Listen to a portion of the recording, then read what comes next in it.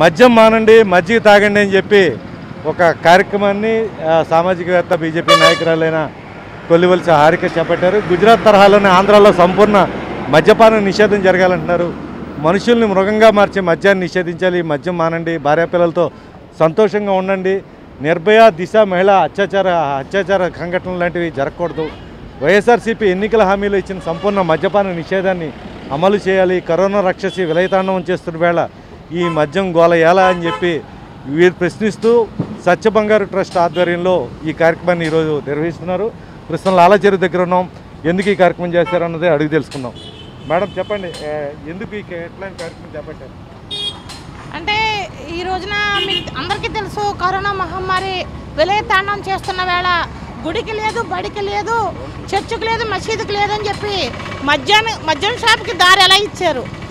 మీరు వైఎస్ఆర్సీపీ వాళ్ళు మద్యం నిషేధం అనేది పూర్తిగా పెడతామని చెప్పి మీ మేనిఫెస్టోలో చెబుతూనే మీరు గెలిచారు, ఓట్లు వేయించుకున్నారు. ఈ రోజున మీ ఖజానా నింపుకోవడానికి, మీ ప్రభుత్వం ఖజానా నింపుకోవడానికి ఈ మద్యాన్ని మళ్ళీ దుకాణాలు ఓపెన్ చేశారా? అసలు మామూలుగా గుడికి వెళ్ళకూడదు, బడికి వెళ్ళకూడదు. ఒక మనిషి రోడ్డు మీదకి వచ్చి బయటికి వెళితే ఇద్దరికన్నా ఎక్కువ ఉంటే చెదగొట్టేస్తారు. బియ్యానికి వెళ్తే మనుషులు చెదగొట్టేస్తారు, మెడిసిన్స్కి వెళ్తే కొడతారు, హాస్పిటల్కి వెళ్ళాలంటే మీకు పర్మిషన్ ఇవ్వట్లేదు.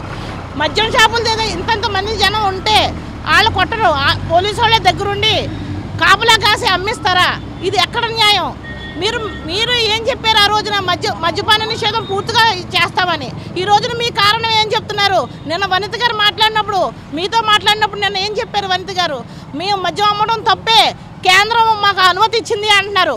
కేంద్రం మీకు అనుమతి ఇవ్వలేదు. కేంద్ర ప్రభుత్వం మీకున్న రాష్ట్రాల్లో మీకున్న పరిస్థితులు బట్టి మీరు ఓపెన్ చేసుకోండి అని చెప్పారు. మన రాష్ట్రాల్లో మీరు మద్యపాన నిషేధం చేస్తాను అని చెప్పారు.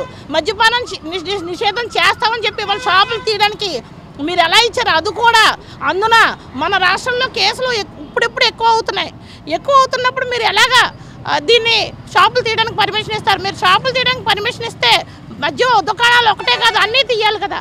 అన్నీ తీయరు. హాస్పిటల్స్కి వెళ్ళడానికి లేదు, ప్రజలకి బియ్యం తెచ్చుకోవడానికి బయటికి వెళ్ళడానికి లేదు, ఎక్కడికి లేదు. కానీ మీరు మద్య దుకాణం మీద మీకు వచ్చే ఆ డబ్బు మీకు కావాలి, మీ ఖజానా నింపుకోవడానికి కావాలి. ఆ రోజు జబర్దస్త్ ఆంటీ రోజా ఏం చెప్పింది? జబర్దస్త్లో ఆంటీ ఉంది కదా, ఆ రోజా ఏం చెప్పింది?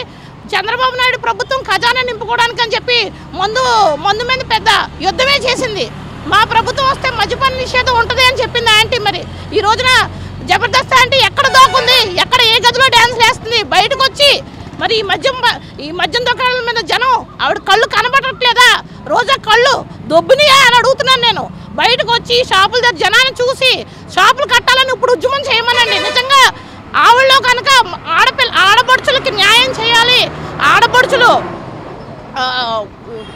అత్యాచారాలు తగ్గాలి అంటే ఆడపిల్లల మీద మద్య నిషేధం అనేది ఖచ్చితంగా కావాలి. కాబట్టి రోజాని వచ్చి ఈరోజు మాకు మద్దతు పలకమని చెప్పి మేము తెలియజేస్తా ఉన్నాం. రేట్లు కూడా పెంచారు, దీన్ని ఎలా చూడాలి? రేట్లు అండి వాళ్ళు చెప్పే కారణం చాలా అన్యాయమైన. 75% ముందు రోజు 25% పెంచారు, తర్వాత 50% పెంచారు, ఇప్పుడు 75% పెంచారు. 75% పెంచడం వల్ల తాగడం మానేస్తారు అని చెప్పి కారణం చూపిస్తున్నారు. అంటే మీ ఖజానా నింపుకుంటూనే కారణం మానేస్తారని చెప్తున్నారు. కానీ ఎవరు కూడా మానరు. తాగేవాడు బానిసైనోడు బానిస అవుతూనే ఉంటాడు. ఈరోజు నిర్భయ కానీ దిశ కానీ ఈ అత్యాచారాలు అన్నింటికి కారణం మద్యమే. ఈ మద్యాన్ని పూర్తిగా నిషేధించాలని చెప్పి మేము కోరుకుంటా ఉన్నాం. ఈ రోజున ఇప్పుడైతే వైఎస్ఆర్సీపీ నేతలు ఎవరైతే చెప్తున్నారో కేంద్ర ప్రభుత్వమే తీసుకోమంది అని చెప్తున్నారు. కేంద్ర ప్రభుత్వం చెప్పింది ఏంటి? మీ ప్రభుత్వం ఎక్కడ మీకున్న రాష్ట్రంలో మీకు అక్కడ పరిస్థితులను బట్టి మీరు తీసుకోండి అంది. మరి చెప్పిన కేంద్ర ప్రభుత్వం ఉన్న స్వస్థలమైన మన మోదీ గారు రాష్ట్రం గుజరాత్లోనే ఆయన సంపూర్ణ మద్యపాన నిషేధం చేశారు. ఆయన ఆదర్శంగా తీసుకున్నట్టయితే ఖచ్చితంగా మీరు సంపూర్ణ మద్యపాన నిషేధం చేయండి. ఇంకొక విషయం ఏంటంటే ఈ రోజున పాండిచేరి యానంలో మెయిన్ మద్యం మీదే వాళ్ళ ఆర్థిక వనరులని, కానీ అదే అక్కడ అలాంటి ప్లేస్లోనే ఈ రోజున పూర్తిగా బంద్ చేసి కరోనా కట్టడికి కృషి చేస్తూ వాళ్ళ ఇళ్లలో ఉంటున్నారు. అలాగే ఇప్పుడు ఈ రోజున 40 రోజుల నుంచి అందరూ ఇళ్లలో ఉండి కట్టడిగా ఉన్న వాళ్ళని మందని ఎవరు అడగలేదు, కావాలని అడగలేదు. కానీ అందరూ ఇళ్లలో ఉన్న వాళ్ళు 40 రోజులది పాడు చేస్తూ ఈ రోజున పోలీసు వారు ఎంత స్వచ్ఛందంగా సేవ చేశారు, శానిటరీ వాళ్ళు ఎంత స్వచ్ఛందంగా సేవ చేశారు. వాళ్ళ కాళ్ళు కడిగి నెత్తి మీద పోసుకున్న ఈ రోజున వాళ్ళ చేతే కాపలా కాయించి మీరు అమ్ముతున్నారంటే సిగ్గు. ఇంకొక విషయం ఏంటంటే మీరు టీచర్ని ఎంత గౌరవించే టీచర్ దగ్గర ఒక చదివే విద్యార్థి ఒక బ్రాండీ షాప్ దగ్గర టీచర్ కాపలా కాస్తే ఆ టీచర్ని చూసి ఆ విద్యార్థి తలదించుకునే పరిస్థితి. టీచర్ని బ్రాండీ షాపుల దగ్గర కాపలా కేసారు మీరు. ఎంత సిగ్గుచేటది, చాలా చాలా హీనమైన పరిస్థితికి. ఇప్పటికే జగన్ గారు ఓట్ల రాజకీయం చేశారు, ఎన్నికల రాజకీయం చేస్తున్నారు, ఇప్పుడు జనం ప్రాణాలతో రాజకీయం చేస్తున్నారు. ఇది కరెక్ట్ కాదు. మీరు ఇప్పటికైనా మీరు ఇచ్చిన ఈ మద్యపానాన్ని షాపులన్నింటినీ కూడా బంద్ చేయించి మద్యపాన నిషేధం పూర్తిగా విధిస్తే బాగుంటుంది. లేకపోతే ఈ ఉద్యమం ఎక్కడికైనా వెళ్తుంది తారస్థాయికి అని చెప్పి తెలియజేస్తా ఉన్నాను. ఇది మద్యాన్ని పూర్తిగా నిషేధించాలి, ఏదైతే హామీ ఇచ్చారో హామీ నెరవేర్చాలి. రోజా ఎక్కడ అని చెప్పి అడుగుతున్నారు. ఆంధ్రాలో సంపూర్ణ మద్యపాన నిషేధం చేస్తామని గత ఎన్నికల్లో వాగ్దానం ఇచ్చారు. అలాంటిది ఆ వాగ్దాన భంగం చేసి రేట్లు పెంచి పేదల రక్తాన్ని పీల్చుకు తింటున్నారు వైసీపీ అని చెప్పి ఆరోపిస్తున్నారు. మద్యం మానండి, కుటుంబ సభ్యులతో హాయిగా గడపండి, మజ్జిగ తాగండి అనే నినాదంతో చేస్తున్న ఈ కార్యక్రమం అందరినీ కూడా ఆకట్టుకుంటుంది. నిజంగానే పేదలు ఆలోచించుకోవాలి. గత 40 రోజుల నుంచి కూడా వారు మద్యానికి దూరంగా ఉన్నారు. ఇప్పుడు కూడా కుటుంబ సభ్యులతో హాయిగా గడపడానికి ఒక ఆలోచన చేసి మద్యాన్ని మ్యాక్సిమం వీలైనంత వరకు దూరంగా ఉంటే కనుక కుటుంబాలు ఆర్థిక పరిస్థితి బాగుంటాయి. ఇది హారిక గారికి నిజంగా అభినందనలు తెలపాలి. ఎందుకంటే ఇట్లాంటి అవేర్నెస్ ప్రోగ్రామ్ చేస్తున్న ఆవిడ టీంని కూడా అభినందిస్తూ camera person Shankar రాంబాబుతో Ramanarayana.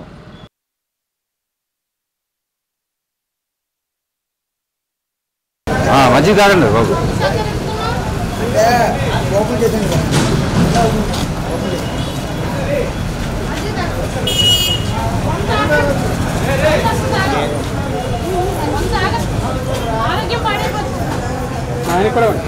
అడగారు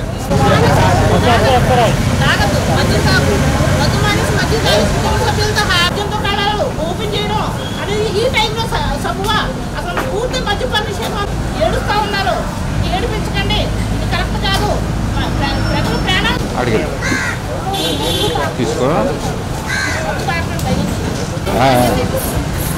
sir.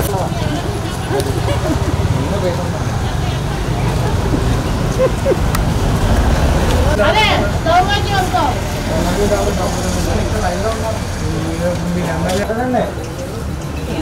మజ్జిగ తాగండి, మందు కాదు, వెళ్ళండి కొనుక్కోద్దు.